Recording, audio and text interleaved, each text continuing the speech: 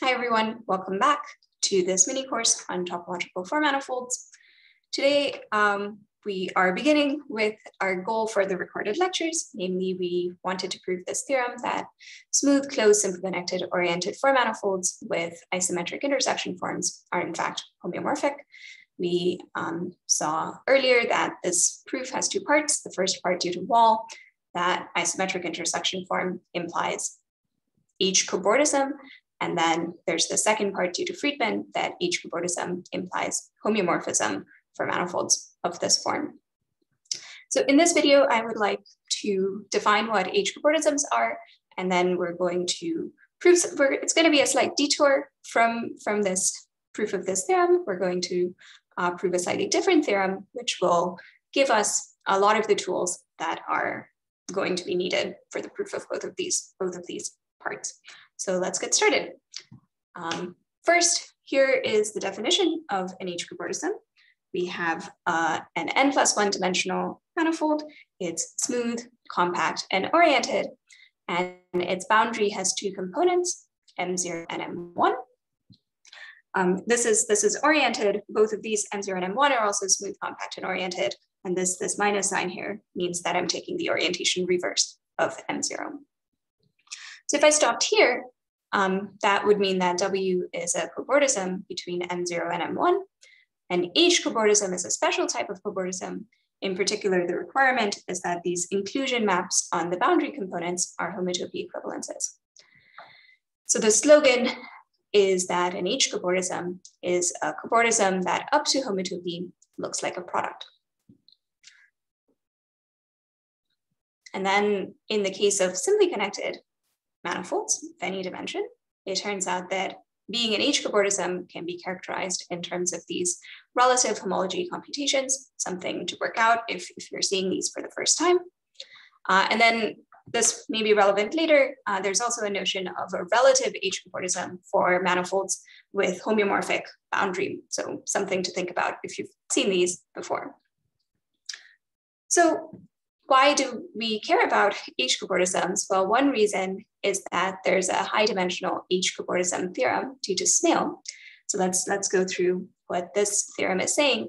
We saw in the previous slide, I said that the slogan is that H cobordisms up to homotopy look like products. And then the theorem of Smale is saying that in certain situations, they actually are products. And so what are the conditions? Our dimension restriction is n is bigger than or equal to 5. So remember, n is the dimension of the boundary here. So the cobordism itself is n+1 dimensional, smooth, compact, oriented, and it's also simply connected. And then Smale's result tells you that this H cobordism is actually a diffeomorphic copy of the product M0 across the closed interval. So this is my symbol for diffeomorphism, by the way. And we know something slightly better. So in the schematic picture, we see that there's this diffeomorphism phi going from the H cobordism to the product. So I know more. I know that the restriction of phi to this bottom boundary component, M0, is in fact the identity map. And then now if I look at this phi, if I look at its restriction to the top boundary component, then I see that that is a diffeomorphism from M1 to M0. So in particular, the H cobordism theorem tells you that H cobordant, smooth, compact, oriented, simply connected, N manifolds are diffeomorphic, but right now, N is bigger than or equal to 5. Okay. One reason you might care about this high dimensional H cobordism theorem is that it gives, as a pretty straightforward corollary, that smooth homotopy N spheres for N bigger than or equal to 6, they are homeomorphic to Sn. And Smale received the Fields Medal, and this was his main result for which he did so. So this is a very nice exercise, so please do figure out how that works. The idea is that given a homotopy N sphere, you're supposed to remove some parts from it to get an H cobordism to which you can apply the H cobordism theorem. So interesting thing to think about is why do you get a homeomorphism in the output rather than a diffeomorphism, although that is in fact a diffeomorphism. All right, so I would like to give you a sketch of the proof of the high-dimensional H-cobordism theorem. This will be relevant for lots of things in the summer school, especially this particular mini course. So let's get started. The first thing I want to say is this lemma. If you have a smooth, compact manifold of any dimension, it turns out that there is a smooth Handel decomposition of that manifold.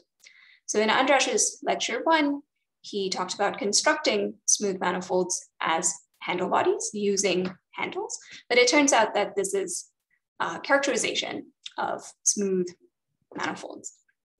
So in particular, this means that I can start with the empty set and I can iteratively attach handles to the empty set along embeddings of the attaching region, which András told us look like a boundary of dk cross dm minus k. Since my manifold is compact, there's finitely many of these handles, and everything right now is in the smooth setting, so these are along smooth embeddings. On the other hand, I do want to remark there are other notions of Handel decompositions, in particular in the PL and topological categories.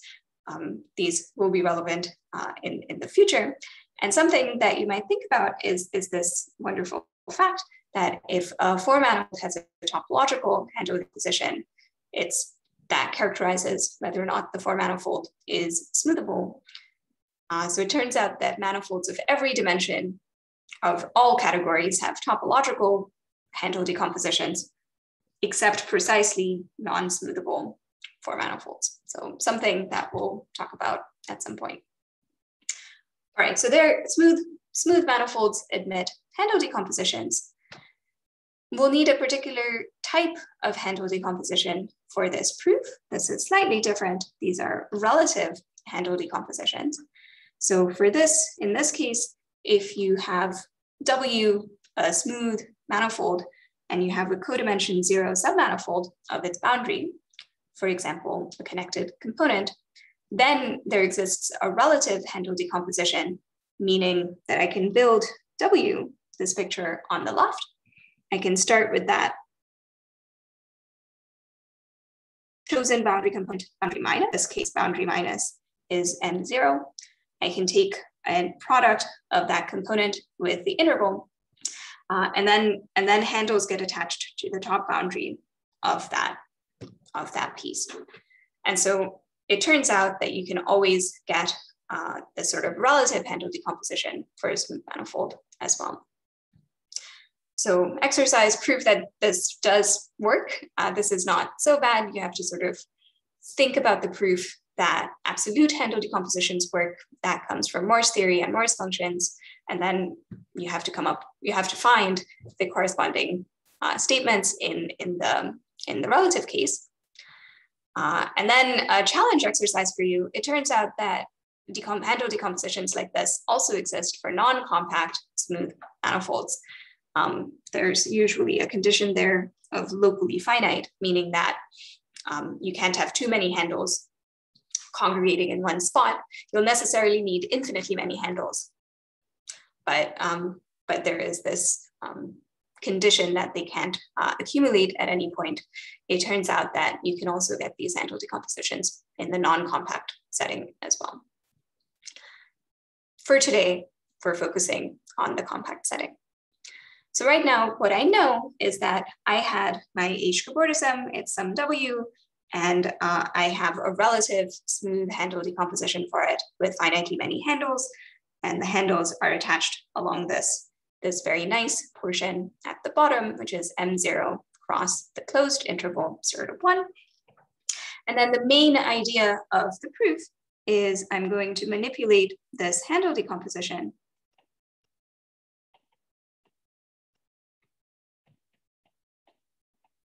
until all the handles cancel.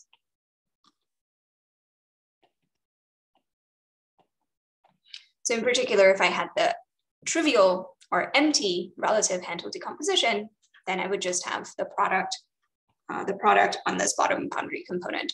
And that is a product, that's what I'm looking for. Okay, so that's the main idea of the proof. And so we're going to go through and do all this Handel manipulation and see what it gets us. All right, so let's keep going.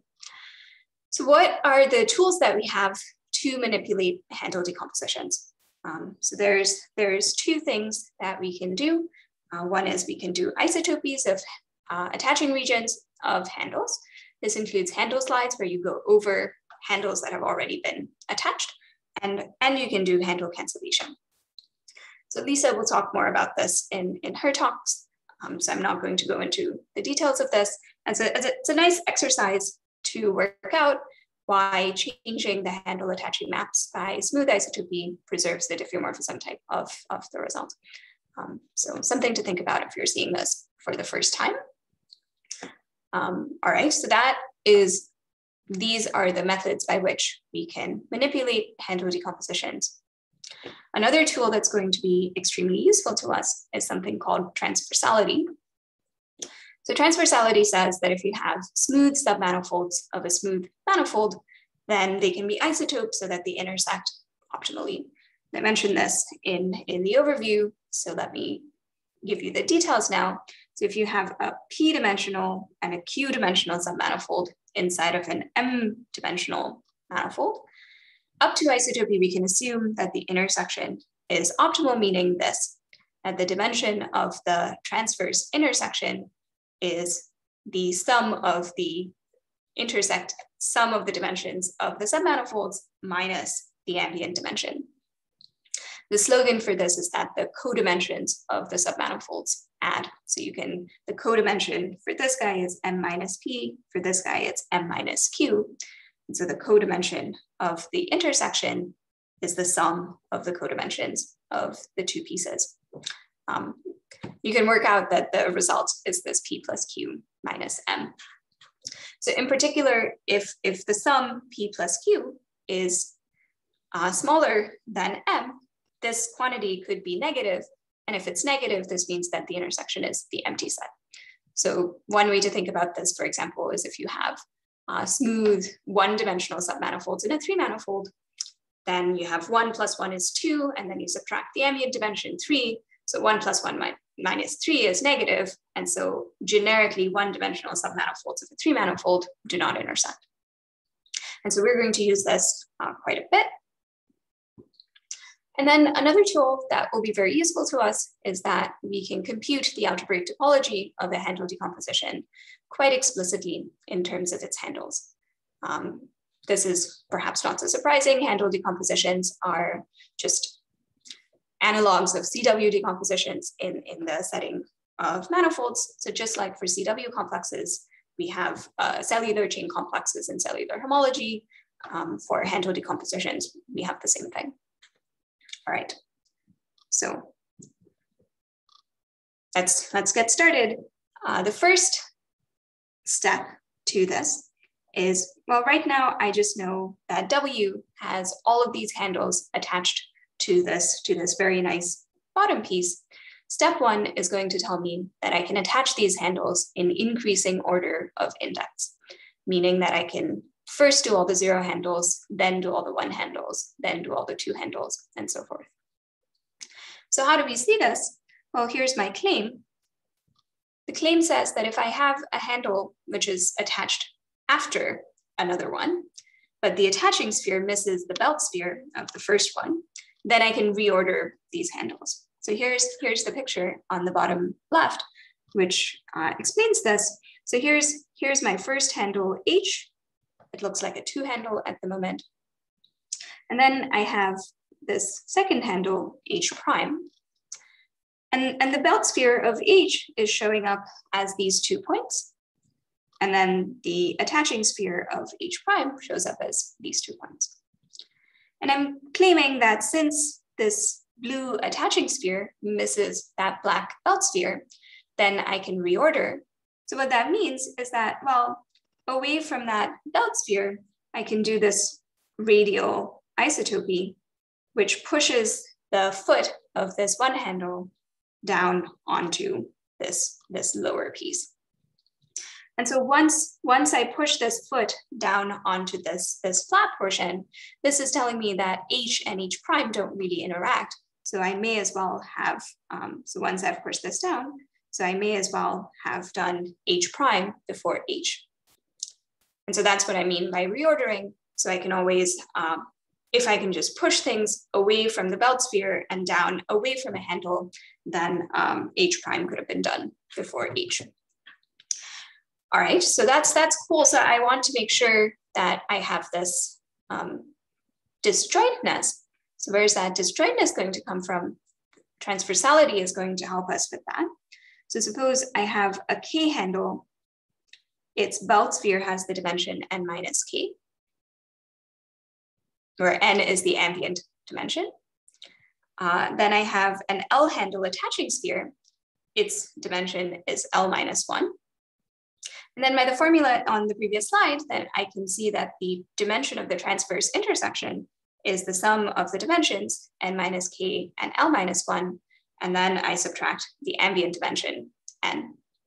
The result is L minus K minus 1, which is strictly less than 0 as long as K is bigger than or equal to L.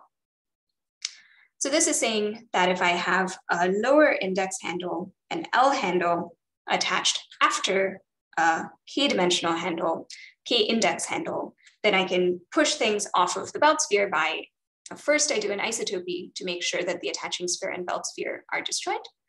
Then I do an isotopy to move the attaching sphere off the handle, and then I can reorder them. And so as a result of this, I can, by doing this process iteratively, I can make sure that my handles are attached in increasing order of index. Okay, so that was step 1. So after step 1, my H cobordism looks like this. Still have that nice piece, but then the handles above come in a nice systematic order, 0 handles, 1 handles, and so forth. Our next step says that we can assume that there aren't any 0 handles. And basically I'm going to cancel them. Andras mentioned this in his lecture 1 as well. So he said that in absolute handle decomposition of a connected manifold, you can assume that there's a single 0 handle. The proof that I'm going to give in a second is essentially going to tell you why that's true. So remember, my M0 and M1 are connected.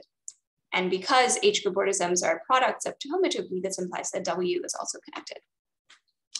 So if we think about how this cobordism is being built, I'm starting with this bottom piece M0 across the closed interval, and then some 0 handles will get attached. But remember, 0 handles have empty attaching region, so they just get attached in the sense that they show up off to the side somewhere like that. So that's a 0 handle that has appeared in my decomposition. And then maybe there's some more. There's only finitely many because it's compact. But of course, W is connected. So at some point, these different components have to get joined up together.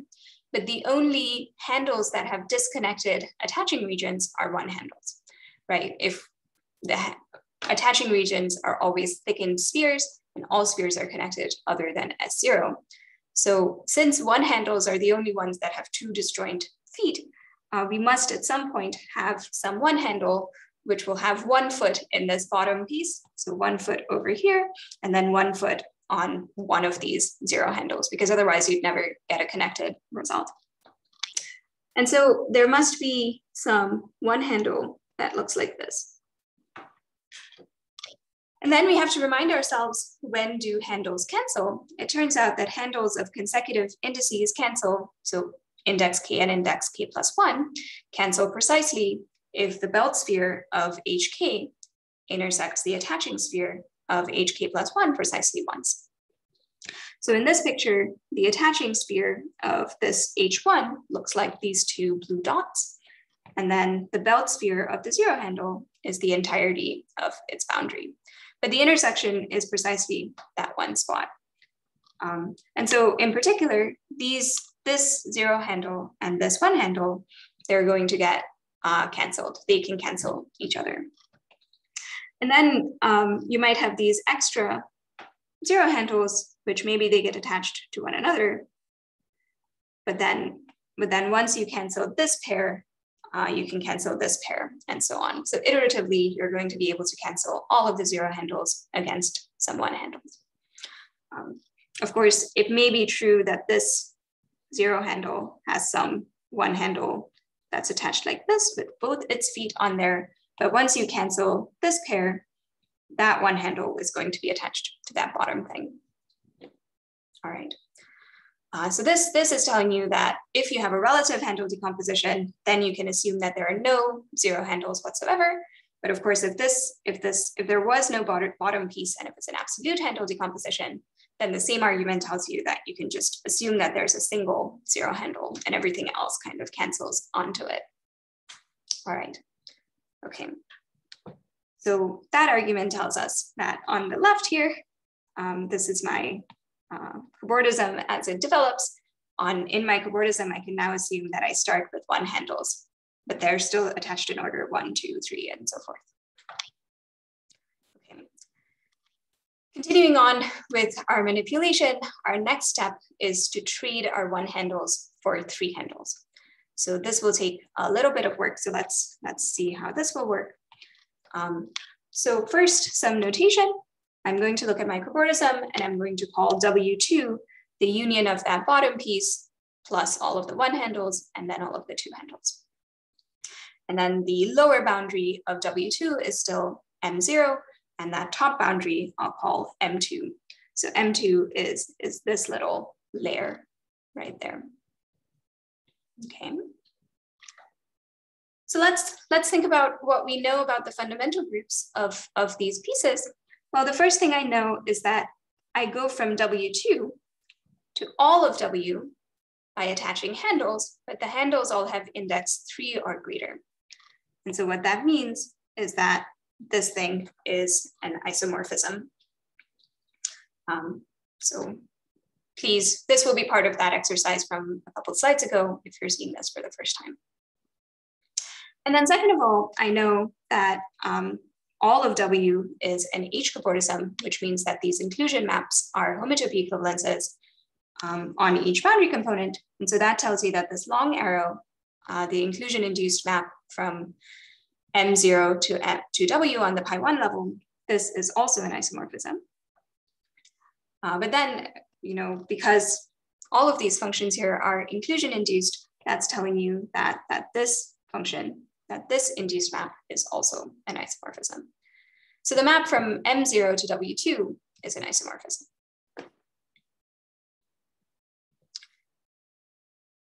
So now I want to think about a particular 1 handle that's attached to this bottom level. So one of the elements in this first layer. So let H1 be some 1 handle that's attached to that nice bottom piece. And I'm going to let alpha denote the core of that 1 handle. So that's in red over here in the middle. And then I claim that there's some beta, some arc with the same endpoints as alpha. And this will be in the top of this little piece. So somewhere in that highlighted portion is some beta, such that the union of alpha and beta is null homotopic in W2. So I'll write a few more details about this in the type lecture notes, but the way to think about this is that if this were not true, then W2 would have more pi1 than M0, which we know is not true because we just talked about how there's an isomorphism there. So basically, we should be able to connect this up, connect the 2 endpoints of alpha up by some arc so that the result is null homotopic. So it's the boundary of some disk. Okay, so this is just coming from this pi1 consideration that we just talked through. Okay. So continuing on, here's my alpha again, and then there was some beta in M0 cross 1, which completes it into a null homotopic loop. And then because of transversality, so you should look into the dimension conditions here, I can make sure to push this entire arc, this entire loop gamma, the union of alpha and beta, into M2. But remember, M2 is this middle layer after I've attached all the 1 handles and 2 handles. The point here is that in order to go into M2, alpha union beta, so gamma just has to avoid all of the attaching regions of all the 1 handles and 2 handles. one handles and two handles, their attaching regions are basically 0 or 1 dimensional. And so there's enough room, there's enough dimension around so that I can assume they're all disjoint. Feel free to work that out naturally.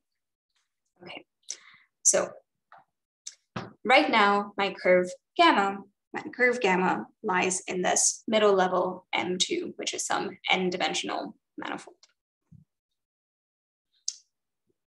Some more fundamental group stuff coming your way. Then I have to think about what is the relationship between pi1 of M2 and pi1 of W2.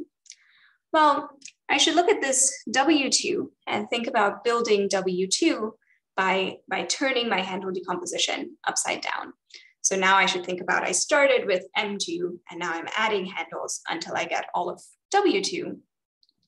Well, when I turn these handles upside down, their dimension flips. So this 2 handle is now going to be an n+1 - 2 dimensional handle. So in particular, what I need to focus on is I need to make sure that this upside down, this doesn't contain any 1 handles. And it doesn't because of dimension restrictions.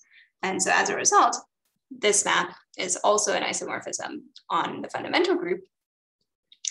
And what I knew about gamma, I knew that gamma was trivial in this group. That was how I constructed gamma in the first place.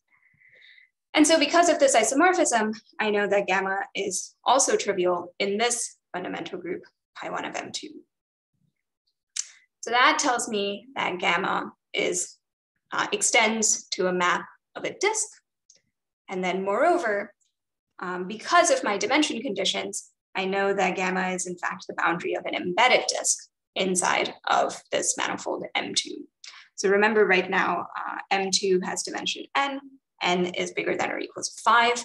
Disks are 2-dimensional. And so as a result, by transversality, these things are embedded. And then here's a nice exercise for you. It turns out that we didn't actually need 5 for that part of the argument. So if you have an embedded circle in a manifold of dimension 4 or higher, simply connected, smooth, ambient space, then even then you can get an embedded disk bounded by that circle. So something to think about in the dimension 4 case is quite nice, and it's a nice exercise to see it. It's very constructive. You can, yeah. All right. So far what we have is that for this one handle that's been attached, there's this core curve, and then there's some beta. And what I've done is I've pushed this union, which I've called gamma, up into this very nice middle level M2. And we saw that gamma is the boundary of an embedded disk because of transversality. Okay, great. In the next step, I'm going to take that embedded disk. So here's gamma. And I can see there's that embedded disk bounded by gamma in this ambient space M2. So I'm going to take this interior of this embedded disk delta, and I'm going to push that interior upwards. Okay, so this is meant to happen before any of the 3 handles get attached. So this is just happening in a little tiny neighborhood of that M2. So in this little neighborhood, I'm just going to push this interior upwards. And you should think of this as sort of like a blister.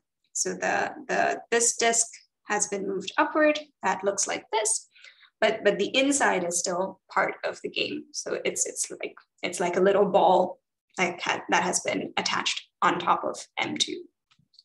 So in particular, the top of this is a 2 handle, and then the inside is a 3 handle. Okay, so that's what I've done. I've taken this embedded disk and I've sort of blown it up a little bit, filled it up with fluid, and I can now see that there's this canceling pair of 2 and 3 handle that has appeared in my handle decomposition. So right now the 2 handle and the 3 handle cancel each other. That's nice. But my original plan had been to trade 1 handles for 3 handles. So what I have to do now is I have to see that this 2 handle that I've created, this one that's the outside of this little blister, this will also cancel my 1 handle H1. And the reason that this will cancel H1 is because, well, the boundary, the attaching region of this two handle is precisely that curve gamma that goes once over the one handle, and then there's some beta that completes it. In particular, it goes over the one handle precisely once geometrically. And that tells us that the attaching region for this two handle intersects the belt sphere of the one handle precisely once. And so just like last time, we see that this intersection is precisely 1 point geometrically, and that's precisely when I know that I can cancel handles. So the two handle in this new pair, this will cancel my original one handle, but that will leave this three handle behind. So whatever one handle I have in my decomposition, I made for myself a two handle that will cancel it, but the price I had to pay is a three handle appeared in my decomposition, but I already had three handles, so I'm not too worried about that. Okay. So to summarize what we did so far, again, on this left-hand side, I have my H cobordism. Now I know that it's built, we start with this little product on the bottom boundary, and now it starts with two handles, three handles, and so forth. Okay. So that is where we are at the moment. The next step is the most important step. So that's the one we really want to focus on. That's going to be quite relevant moving forward. So,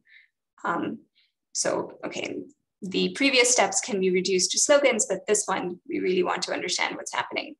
So I'm going to give a quick sketch today, and then in the next video, or maybe the one after the next video, when we start talking about dimension 4 and Friedman's theorem, we're going to think about the Whitney trick even more carefully.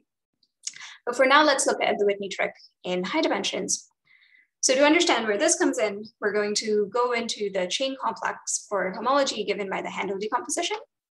The generators for this are precisely the handles that are in the handle decomposition. And because I started with two handles, I'm going to start with the two-dimensional chain group, or in other words, C1 and C0 are trivial. So recall, we're working with an H cobordism. So in particular, that means that its homology, this relative homology relative to the bottom boundary, is trivial. And so what that means for us is that this chain complex has this very nice form. These are all integer free modules. So there's everything splits whenever you want them to. So in particular, this delta 3 is a surjection. And then because this thing splits, I can see that C3 can be written as the sum of the co-kernel of delta 4 and the image of delta 4. So that this map that's restricted just to the delta 4 portion, that's an isomorphism. So I'm just focusing in on the stuff that's being mapped over by delta 3 non-trivially. And then I could sort of travel upwards along this chain complex and see what, okay, this image of delta 4, C4 will have a decomposition that looks just like this. So there's going to be a portion that maps isomorphically into the image of delta 4, and then there's a portion that's going to come from delta 5, and so forth. So if you think about this algebra a little bit more, what that tells us is that up to changing basis, this map delta 3 is given by a matrix that looks like this. There's an identity matrix portion on top that corresponds to that isomorphism on mapping onto the image of delta 2. And then there's zeros at the bottom. And it's coming from the fact, I mean, this is a chain complex. So the things that are in the image of delta 4, they're going to map over by the trivial map in C2.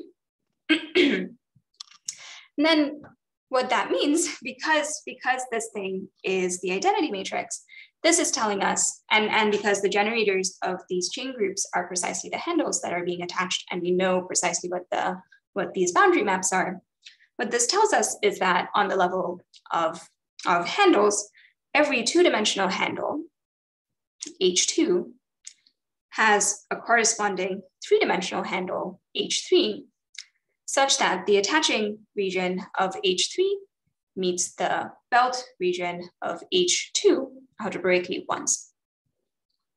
And then I should say that, well, we were able to do this because this basis change that we're talking about, this can be realized by handle slides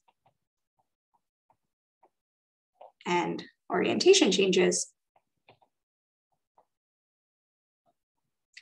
And this comes from the fact that when you're doing a basis change, that's like adding a handle to multiple copies of another handle, and that's precisely what a handle slide does. Again, more on handle slides from Lisa's lectures. And the orientation change is just to make sure that this identity matrix actually has ones rather than minus ones. It doesn't actually do very much. And so what this is telling me is that this algebra can be realized on the level of these handles. So I can precisely get for myself, by manipulating the handle decomposition, I can ensure that every handle is algebraically mapped onto precisely once by a three-dimensional handle in this case. Okay. But that's on the level of algebra again. So I want to say something more on the level of geometry, and then that's precisely where the Whitney trick comes in. So now we can talk about what the Whitney trick is. So the Whitney trick is the following trick. We're going to start with complementary dimensional submanifolds inside of a manifold. So in this case, there's P and Q, and they're sitting inside of, at the moment, my middle level M2, which is right there after all the two handles have been attached. And then that is n dimensional. And remember that n is bigger than or equal to 5 for us. I'm going to assume that they intersect transversely. So you should think about them as the attaching sphere and belt sphere of our handles at the moment. And then I'm going to make this assumption that the complement of the union of them is simply connected. Now, I don't want to go into why this is true, but it is true in our particular situation. It's worth remembering that W is simply connected, and so is M0. So that's the reason why we needed the simply connected hypothesis in the H-cobordism theorem. Okay, so we have these, they're complementary dimensional, so that means that their intersections are these isolated double points. I'm going to see, I'm looking at a pair of canceling points, meaning that they're plus and minus. And so what I would like to do is I would like to get rid of these intersections somehow. And so that means that whenever I have P and Q intersecting, if I can do this trick, then I can make sure that the geometric intersection number matches up with the algebraic intersection number. So all of these extra pairs that may show up geometrically, I can remove them so that the geometry matches the algebra precisely. And then the, right, so what is the trick? Actually, so here's what a canceling pair of intersections might look like. And then what I will do is I'll start at one of the points of intersection, and I'll go to the other one along Q, so one of the sheets, and then I'll return to the other one along the other sheet. So this highlighted portion is some loop inside of M2 at the moment. What I know is that this complement of P and Q is simply connected. And so what that means is that there's some disk in the complement of P and Q that's bounded by this highlighted red circle. And then moreover, because my dimension is 5, so it's 2 plus 2 is strictly less than 5, that tells us that I can in fact find an embedded disk bounded by this curve. So that looks something like this in this picture. So there's some embedded disk bounded by this circle that goes from one point of intersection to the other in two distinct ways. So this highlighted disk right now, that's called a Whitney disk.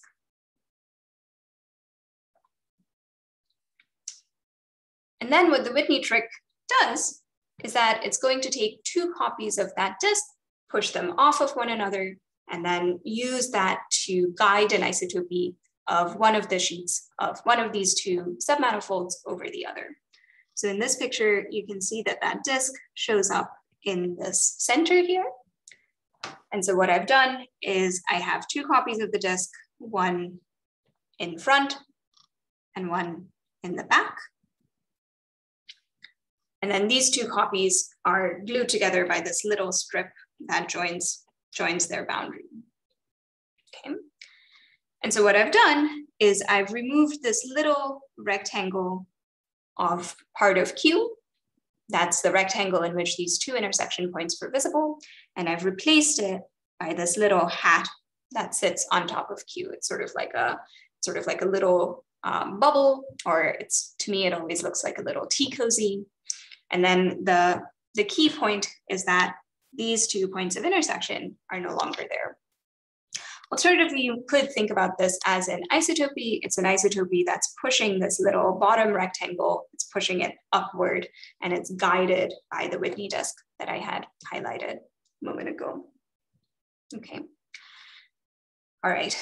So the Whitney trick tells us that whenever we see these points of intersection that are algebraically canceling, then we can actually geometrically cancel them, and we can do an isotopy so that these P and Q, they no longer intersect. And so by the Whitney trick, what I can do is I can ensure that not only does each H2 have an H3 such that the belt and attaching spheres intersect algebraically once, I can ensure that they intersect geometrically once, so that the intersection is a single point. And once I know that the intersection is a single point, then I know that my 2 handle and the 3 handle can actually be canceled. And so I do. And then one thing to think about is, why did we not use the Whitney trick in the 1 handle case as well? Something to ponder. Okay. All right. So far the Whitney trick tells us we can realize geometrically the algebraic intersections that I can see in the handle chain complex. And now we can iterate. So on the left here is what my H-cobordism looked like at the beginning, or before the Whitney trick. Specifically, I had made sure that I start with 2 handles and then 3 handles, and then so on in that order. After doing a Whitney trick, I can ensure I can make all the 2 handles go away. So I cancel the 2 handles using some 3 handles. So now in the next step, the 2 handles are gone, but not all of the 3 handles are gone. Some 3 handles are left over. They're still there. But then the dimension was not very important for us, so I can now cancel I can cancel all of the 3 handles using some of the 4 handles, again, using the fact that my homology is trivial. And then I can keep going. I iterate this process until in the end, none of my handles are left. All I have left is this bottom portion, so no handles were used in this construction whatsoever.